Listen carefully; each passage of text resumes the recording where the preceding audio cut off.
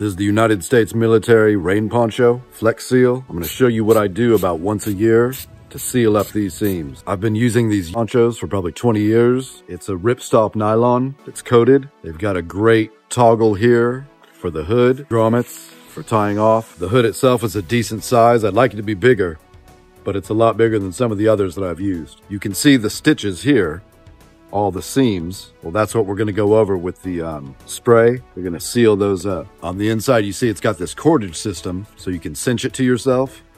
Well, on the other side, they've stitched that in, so we need to go and spray that to seal it up too. Poncho has buttons and snaps that you can put together. You've probably all heard of the Ranger roll. Well, I call it the Woobie Burrito. I'll show you what it looks like. Before I get into that, I wanted to talk to you about subscriptions. Now, if you dig my content, you want to see more of it, you subscribing, sharing, liking, whatever it is you do on YouTube helps out the channel, helps me out, so I appreciate it. So it's real basic. I just grab my FLeX seal, shake it up real good, and I come to all the seams on the outside of the garment, and I just give them a spray.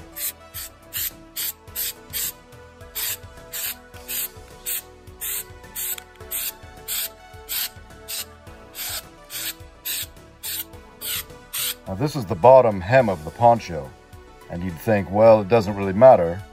It's at the bottom, so what? The water's gonna run off. Well, what I've found is that the water comes down the poncho, and it pools here on these seams, and this can get real wet.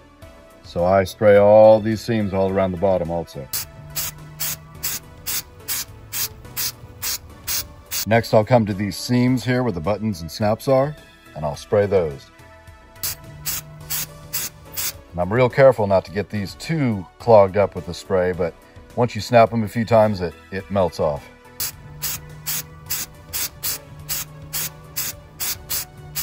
Once I'm done spraying all the seams, I find a hanger, I hang it up, let it dry overnight, you'll be good to go in the morning.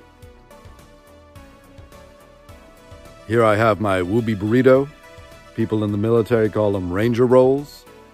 It's simply a Woobie tied into our rain poncho. It's basically just a sleep system that you can use in warm weather. So say down into the 50s, maybe the high 40s, and it works. Super lightweight and reliable.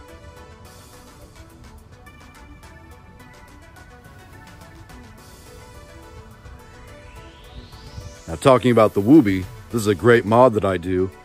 You basically just sew in a zipper that enables you to pop your head out of the Woobie while you're wearing it in conjunction with the US Military Rain Poncho. If you want to see a video on how I do that, let me know in the comments. When you combine the US Military Woobie with the US Military Rain Poncho, comes out to 2.95 pounds. So there you go. All of our seams are sealed, and we will let this cure.